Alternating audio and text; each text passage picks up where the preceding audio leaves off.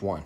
Now, I don't currently have the cables plugged up, but as you can see, the red goes there and your black cable goes there. One is for the communication, as you can see, and the other one actually reads what's going on when you're using the meter here.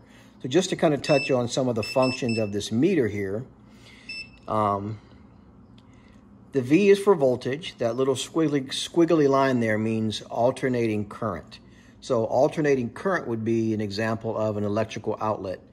So if you move up one, you see another V, and you see a line over the top with a couple of hash marks.